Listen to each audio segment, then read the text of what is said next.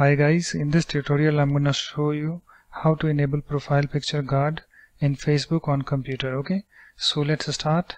So just open your web browser. I'm opening my Google Chrome. You can open any web browser of your choice like Firefox, etc. Okay, and after that go to facebook.com and log into your Facebook account. You can see I'm already logged in, and after that click on this profile link in this top menu. Okay, so let me click on my profile link, and you can see my profile page is now opened. Okay, and you can see guys, here I have my profile picture. You can see I don't have any profile picture guard over here. Okay, so in order to enable that, what you need to do, you have to click on your profile picture. So let me click on my profile picture.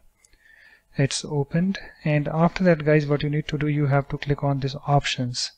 So let me click on that, and here I have this turn on the profile picture guard. So just click on that.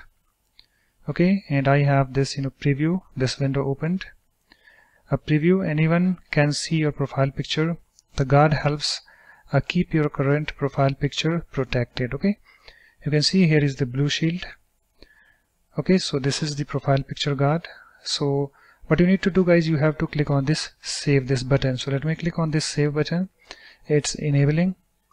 Okay, and you can see guys, I have my profile page opened, and here I have this profile picture guard. Okay, you can see, so it's now enabled, and you can see this blue shield on my profile picture. Okay, so that's it guys. In this way you can easily enable profile picture guard in Facebook on computer.